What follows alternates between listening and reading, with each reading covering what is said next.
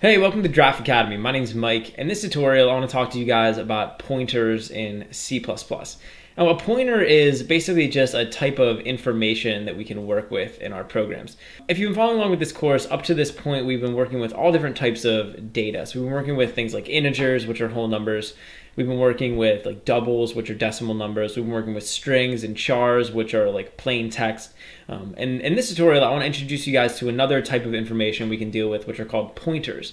And pointers are basically just memory addresses. So we're going to kind of get into what that means. What is a memory address? We're going to talk about all that stuff. And I'll give you a full introduction into pointers. So over here in my program, I have a few different variables that I created. I have an integer called age, and I gave it a value, a double called GPA, and a string called name. Now all of these are variables in my program, right? So in other words, all of these are essentially just containers where I'm storing specific information. For my purposes, when I'm writing this program, I'm storing the value 19 inside of this age variable, right? I'm storing 2.7 inside of this GPA variable. But let's kind of, go underneath the hood a little bit and talk about what's actually going on here. So in everyone's computer, you have something called your memory. And another word for this would be RAM. So you might have heard people talk about RAM. It stands for random access memory. It's essentially just the active memory that your computer is using when it's running programs. So whenever your computer runs a program, it's using RAM. So it's storing information inside of this memory. Let's just say our program, for example. So in the case of this program, if I was to run this program, my computer would actually be using RAM.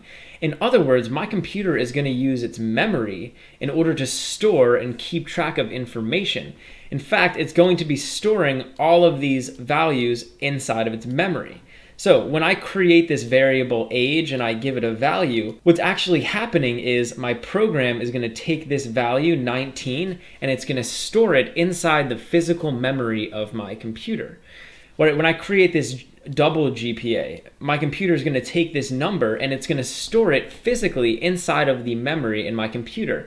Same goes for that string. And so for all of these different pieces of data, they're all actually getting stored inside of the memory of my computer. So when I write the program, like for my purposes, I just know that 19 is stored inside the age variable. But when we go underneath the hood, 19 is actually stored inside of the computer's memory. So it's physically stored in the memory. Now, one of the cool things about the memory of our computer is there's a bunch of these little containers, right? Each one of these variables, each one of these values is essentially just like inside of one of those containers, right? That's kind of a broad strokes explanation, but you can basically think of it as like this number 19 is stored inside of a container in memory. This value 2.7 is stored inside of a container in memory.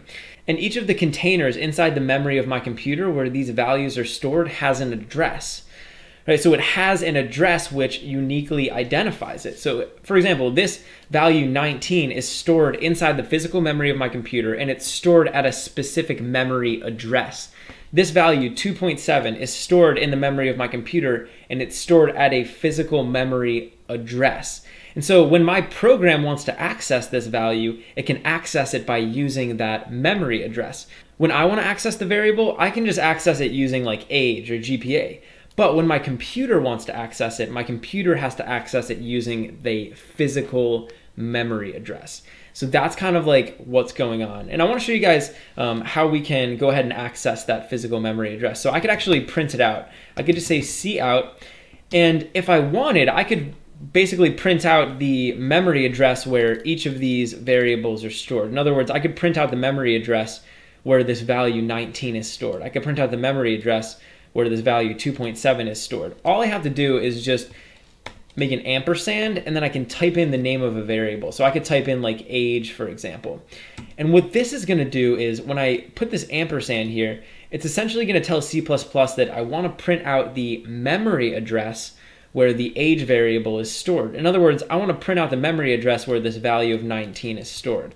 So when I run my program, you'll notice over here that I'm getting this kind of crazy number. So it's 0x6AFEE0. And this is a hexadecimal number. Basically, it's just some long number that would be very difficult for a human being to remember, but the computer's able to remember it just fine. So if you were to go to this physical memory address inside of my computer, you would find the value 19. I mean, that's essentially what this is doing, right? So that's basically like where that value 19 lives inside of our memory, right? So if I wanted to access it or change it or modify it, my program can do it using that address. And that's essentially what we're talking about. And in C++, we have a word for these addresses. So we have like a special word that we use when we're talking about addresses. It's called a pointer. So generally, if I'm working in C++ and I want to talk about a memory address, I'm going to talk about pointers. So I would say that this is a pointer, right? So over here, we could say that I'm printing out a pointer. And a pointer is just a type of information. It's just a memory address. So any memory address that we're working with or that we're using inside of our programs is going to be considered a pointer. And the way that we can access the pointer of these variables, or in other words, the way that we can access the memory addresses where these variables are stored, is by using this ampersand. So I have a little demonstration I want to show you guys. This is just a block of code that I wrote out before the tutorial.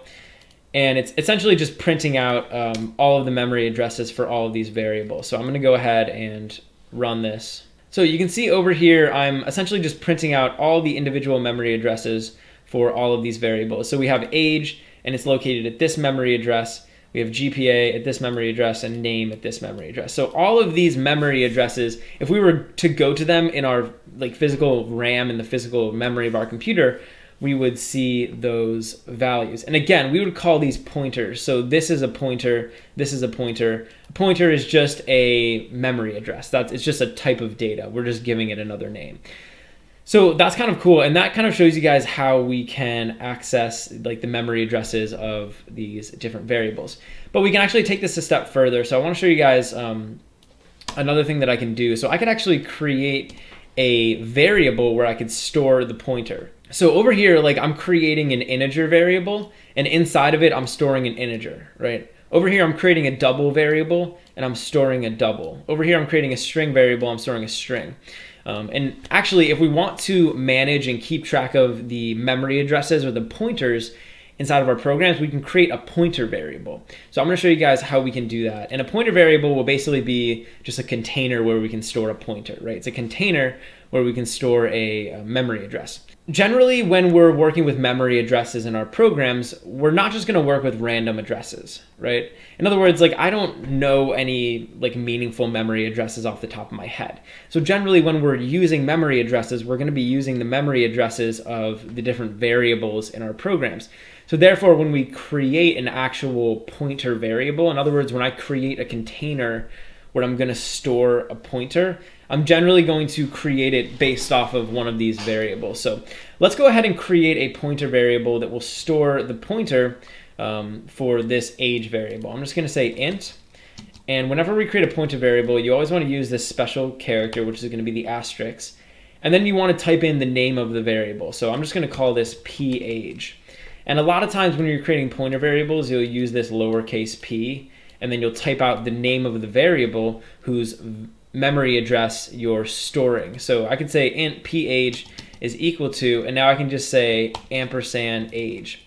So remember, when we use this ampersand and then we type out the name of the variable, that gives us the pointer. In other words, that gives us the memory address where the value is stored. So I'm essentially storing this pointer inside of this variable over here called page. I could do the same thing down here for this double. I could just say double asterisk, and I'm just going to say pgpa.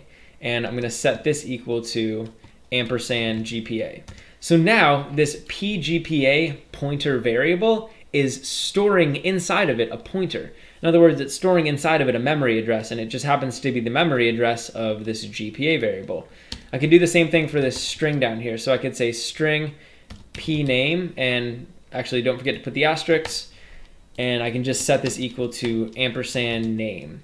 And now this pointer variable pname is storing the pointer. In other words, it's storing the memory address of this name variable. So now I can actually work with these different pointer values using these pointer variables. So if I was to come down here, I could say cout, and I could just print out like page. And now this is going to go ahead and print out the value that's stored inside of that pointer variable, which is going to be a pointer, which should be the memory address of page. So you can see down there, that's exactly what we get. So that's kind of useful. And, you know, really, I think a lot of times people get a little intimidated or maybe confused with pointers. But pointers are really simple. A pointer is just another type of data that we can work with in C++. So, you can work with things like integers, which are whole numbers. You could work with doubles, which are decimal numbers. You could work with strings, which are just a bunch of characters. You could also work with pointers, which are memory addresses. That's all it is. It's just a different type of data.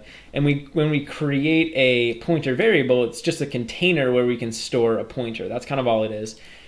Now, I want to point out to you guys, whenever I created this pointer variable, you'll notice that I used the data type of the variable that I was pointing to.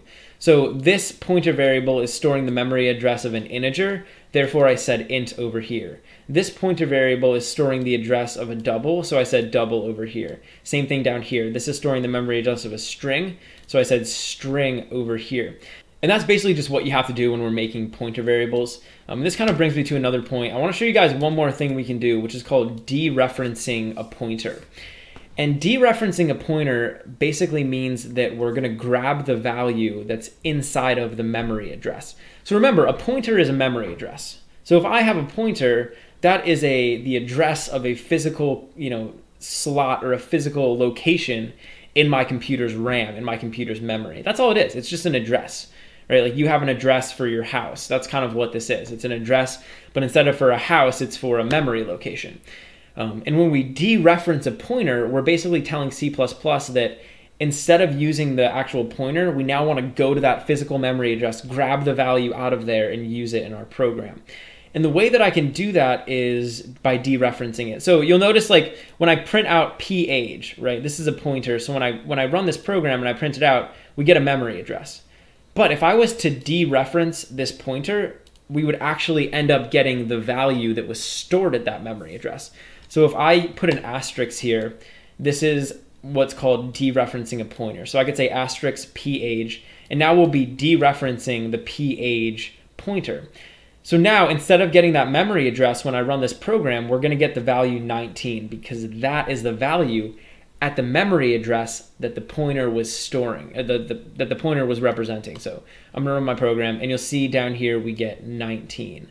So when I get rid of this asterisk, we get the memory address. When I put the asterisk here, we're dereferencing the pointer, so we just get 19. And that's kind of how that works. So hopefully that makes sense. I wanna show you guys one more thing. So dereferencing is really useful. And if I just said, for example, like ampersand GPA, right? GPA is this variable up here. It's storing the value of 2.7. This is a pointer, right? So this is going to give me the memory address.